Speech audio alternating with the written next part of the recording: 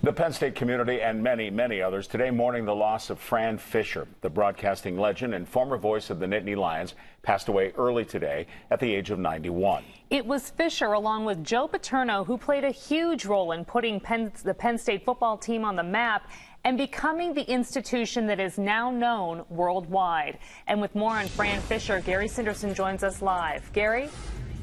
Jen, it is a sad day here. Fran Fisher was loved by millions. A classy guy, always had a sharp mind, and also had quite a sense of humor. He used to like to joke about the days when he was more famous than Joe Paterno. That was back in the 1960s when he and Paterno would get in a car and barnstorm through Pennsylvania, just stopping in various radio stations. But eventually he became much, much more than just a football announcer. Fran Fisher became one of the university's best-known ambassadors.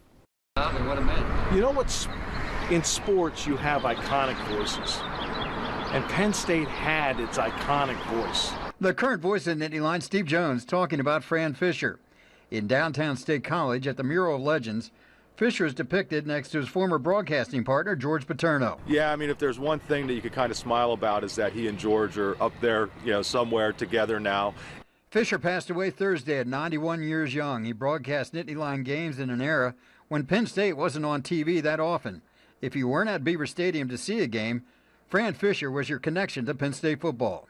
Fran was always self-deprecating as to how he told people, as to how he broadcast football. He always told everybody the old standard joke, you get 2 games for the price of 1, the game that you're watching, the game I'm broadcasting. In later years, Fisher becoming a historian, a commentator, I'm philosophical. and a well-known fixture at Penn State. Right, and that's where when you talk about somebody being a goodwill ambassador, it wasn't just his voice on the radio.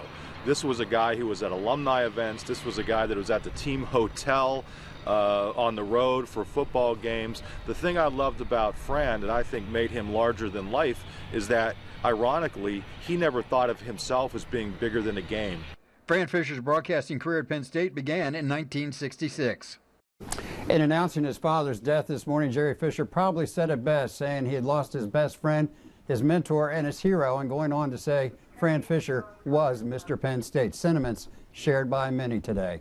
We're live in Center County. Gary Sinderson, 6 News.